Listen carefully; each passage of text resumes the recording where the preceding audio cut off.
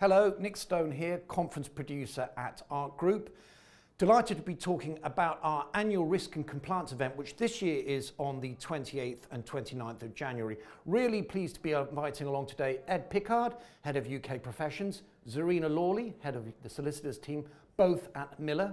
Great to see them sponsoring our event this year.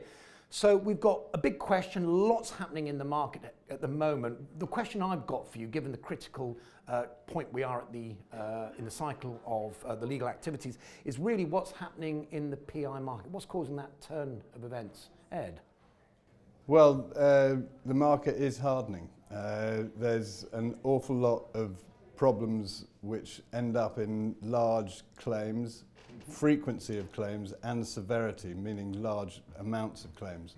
And what that has meant is that a number of insurers have either reduced their capacity or pulled out of the market completely, and therefore prices and terms are hardening, which means that they're going up. Zarina?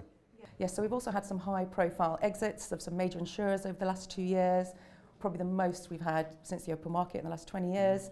We also had the Lloyd's of London thematic review of all its syndicates, which basically showed that PI was one of the most unprofitable classes of business, and solicitors PI being the worst of those. Yeah.